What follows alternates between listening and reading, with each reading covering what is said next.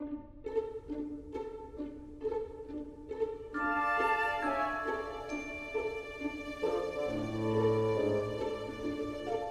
hello, it's Lydia here and welcome to my channel. I would like to thank every one of you that voted and to see whether or not I should paint color onto this painting, glaze color onto it. And right now it's so neck and neck that I'm not really sure what to do at this point because I want it to get a little bit farther apart, as far as it was like 50-50. So everyone is kind of split, kind of like I am on that subject. However, today I am going to be painting a skull because it is the end of October and hey, you know, spooky season would not be complete without painting a skull.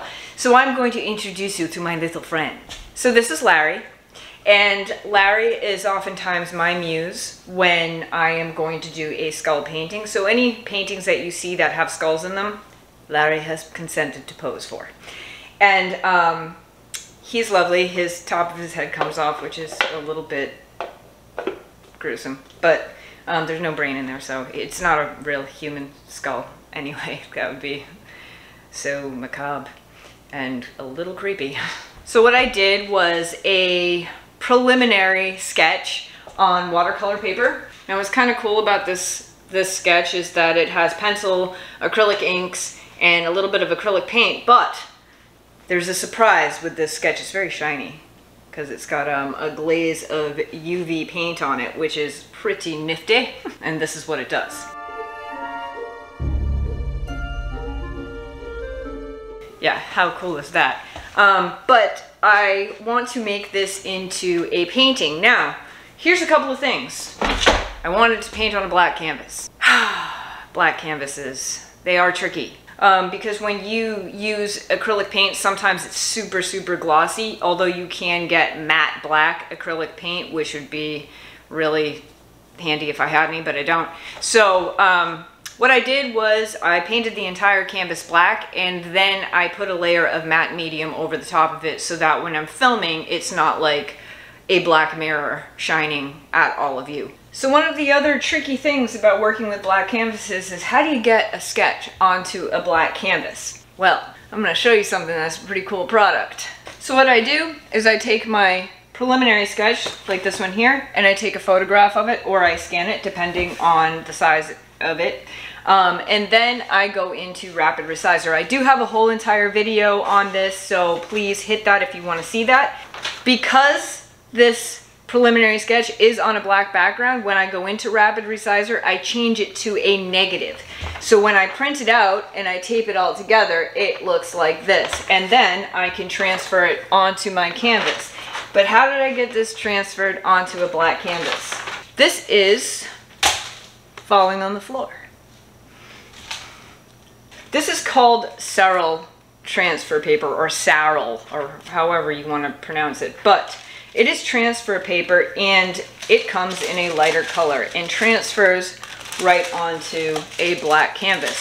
It comes in 5 colors. You can get graphite, white, blue, yellow, red. I got yellow because that's what was available, but I'll put a link in the description for you so that if you want to purchase Saral paper and you want to paint on a black canvas, this is a wonderful tool to use. Just tape it onto your canvas, you put your image over it, and then you can trace it directly onto your canvas. And you can see how beautifully this transferred onto the canvas. One of the great things about this is that if you don't like it, it will erase very easily. It is something that you can use on a white canvas as well if you use one of the darker colors, and you're not going to have the graphite pencil that comes through your paint at all. Of course, you can see all my umbrella lights, aren't they nice? So of course, you know, anything that I find to be helpful, I will always share with you, and please feel free to leave any questions in the comment section, because when I find tools that work really well for certain applications, I will always share them with you.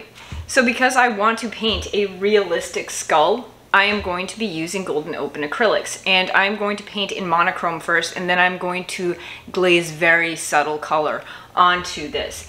And I want it to look like an oil painting. And one of the ways that I do that is by using golden open acrylics, because it's like a nice compromise between acrylic paint with that quick drying time and oil paint, which has a longer drying time, but the blendability. Okay, so this is my palette here, and I've mixed my burnt umber and Mars black together, and then I slowly add white until I get this color string, which is actually kind of this monochrome string, and that's what I'll be using for this entire painting. Okay, so the first thing that I'm going to do, what I've learned with golden open acrylics, is that I want to work from light to dark, not dark to light, which is what I normally do, but on this I want to have all of my brightest highlights in and then work the gray scale down towards its darkest colors.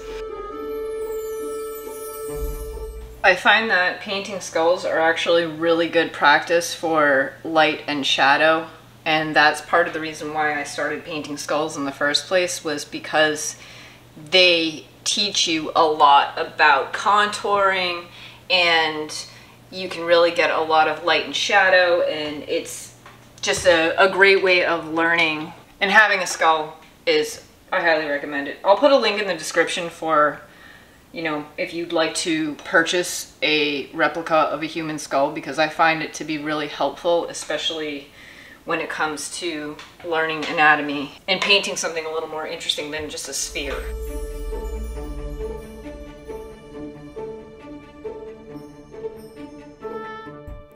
So one of the reasons you see me painting in sections on this painting is because even though golden open acrylics have a slower drying time than regular acrylics, they still don't have the slowest drying time like compared to oils, so you do have less time to blend.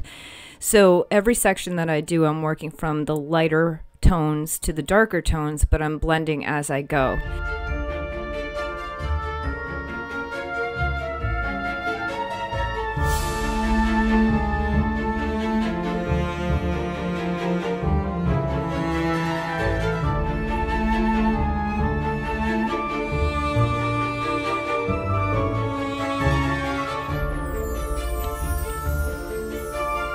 So we're gonna start painting the smoke now that we've got the majority of the skull painted in, and this is going to be the darker bit of smoke, more wispy. So I'm just going in with one of my mid-tone grays, and then I'm going to fill in with darker, eventually going darker around it.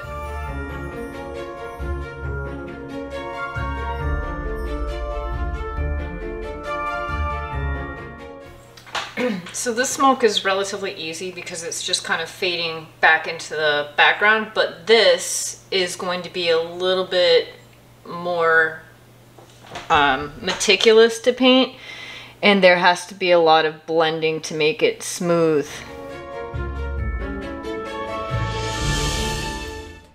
So one thing that I would like to say is capturing smoke on camera in a darkened room with light shining on incense is no easy feat, but my fiance and I spent an evening in the dark with incense burning, and although that may sound really romantic, it was actually kind of tedious. I just watched him take photos and told him, oh, I want it to curl, I want it to do this, I want it to do that, and you can't get smoke to do exactly what you want, but I needed to have some kind of reference, and so yeah, that's how I got my smoke curling references and sort of made it up after that, because I needed to know what the gradients would be and everything. And a couple of things that are really good to know about painting smoke is you do want parts of it to fade into the background. So you really want to blend these areas and have these smooth gradients. As certain parts of the smoke are definitely more transparent, you want them to fade into the background, and then you have your lighter parts which are going to show more in the light.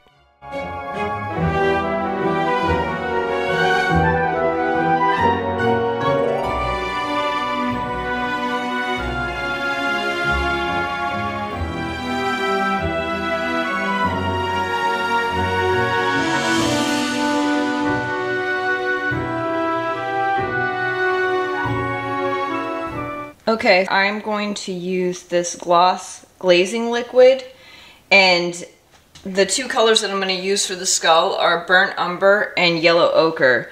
I'm going to do yellow ochre obviously in the lightest spots and work from light to dark and add a little bit of the burnt umber to it in more of the shadowed areas. And I'm just lightly glazing color on here using very, very little paint and mixing it with some of that glazing medium.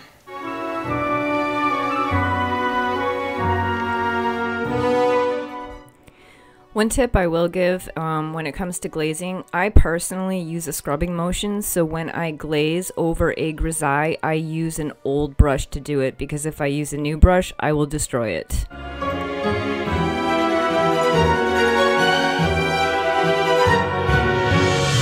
Now that this has been glazed with the yellow ochre and the burnt umber, you have that more weathered human bone appearance. Next thing we're going to do is the smoke. So the smoke in the background, I don't have a Payne's Gray in the Golden Open Acrylic, so I'm going to try using a regular acrylic. I'm going to see what that color mixture is first on maybe one of the darker areas and see if I even like it. And then this smoke will be a little bit on the brighter side, and I think I'm going to go with a combination of a little bit of blue and green, because remember, the neutral grays are going to knock that back and mute that color quite a bit. So the brightest parts are obviously going to be the brightest color, and then the gray color will knock that color back. It's almost like you're doing a graying down of the color, but the gray is already on the canvas. So what I ended up doing for the background smoke was using a mixture of Winsor Newton Payne's Gray and Manganese Blue by Golden Open Acrylics. Okay, for this smoke, I actually mixed a little bit of sap green in with the manganese blue and Payne's Gray. And I'm using quite a bit of the glazing medium to really thin that out because I don't want it to be too dark.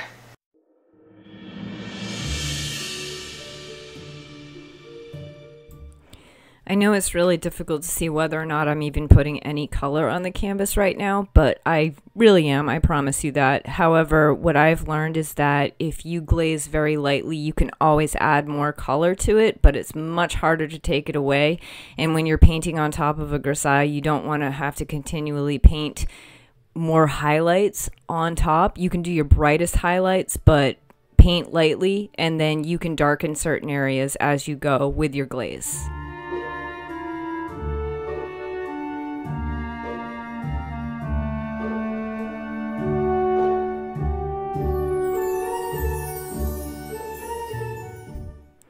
So once all of this smoke has been glazed to the desired color and everything, and as you can see, I'm adding a little bit more color to different areas, you'll be able to see a before and after of the grayscale painting versus the glazed.